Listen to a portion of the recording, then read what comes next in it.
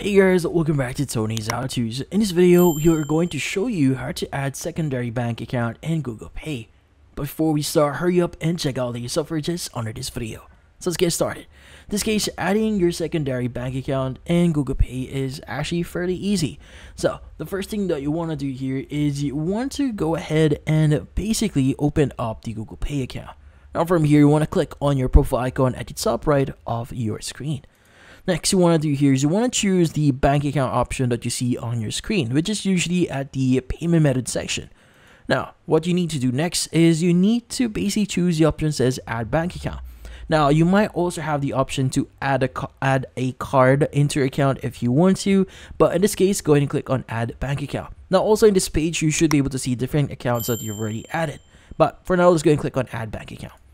Now, what we need to do next is we just need to search for the bank account that you want to add. So in this case, you could go and select your bank here, or even search for the banks at the very top here, which in this case, you have the ability to use the searching capabilities of Google Pay. Now, in this case, once you've chosen or you've selected the bank that you want to connect, it should basically start connecting your bank account. Now, in this case, they will use your mobile number, or in this case, your number, as a means of finding your bank account. So in this case, it will automatically connect your account here, but just in case if they require you to enter additional information, go ahead and just complete those steps. But once you've done that, it should say you're now set to make payments. And from then on, you are now good. So if you found this video helpful, hit the like and subscribe button and watch our next video.